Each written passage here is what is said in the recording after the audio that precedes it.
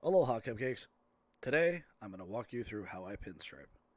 The flow, the process, all the juiciness, the moistness, all of the fun parts about this. So let's start. I've got a grid stencil, I've got a panel, I've got a pencil.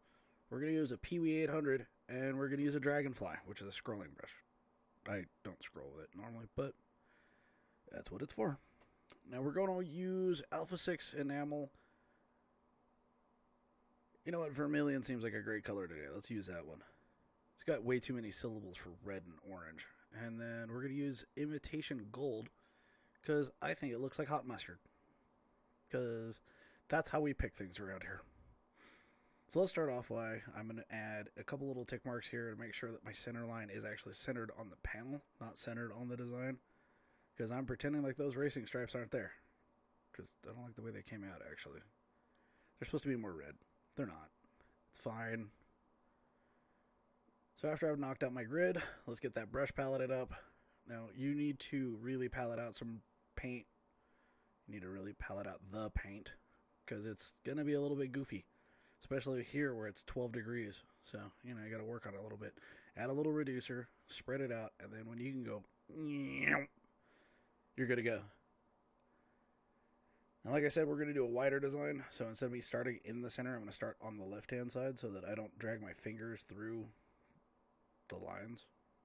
I mean, I'm sure that it looks really, really cool and really professional to have fingerprints all over your paint, but I think it's better if you don't do it. Just my personal opinion on that.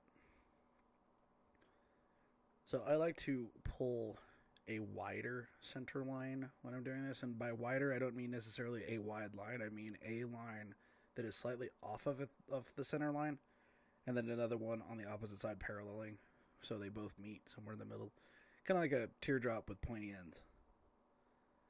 After that, I switch over to my scrolling brush, and I just start throwing little itty bitty lines and then short fat lines and just go nuts. I mean, this is a panel. I can have fun with it. And the thing you'll notice when I'm using that scrolling brush is I like to do thick, heavy lines and pull them out until they get into little skinny, itty-bitty lines. Don't do that. Like, seriously, just don't do that. Every pinstriper I've ever known has told me not to do it.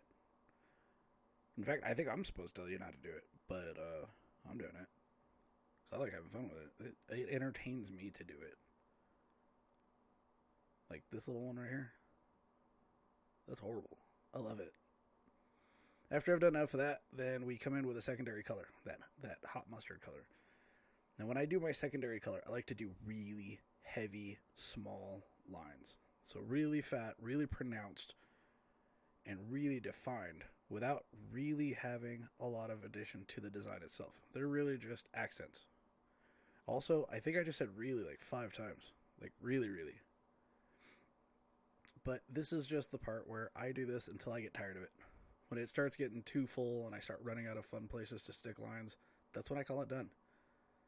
And somewhere in the, you know what, this is a little too clean. Let's sloppy it up a little bit. There we go. A couple of globbies, extra dots. Can't do too clean. It's not my... Well, here is the wreckage from this little experiment. It's not perfect. It's not even all that clean, but I like it. I hope this video helped you. If it didn't, well, that's fine. Stay moist, my friends.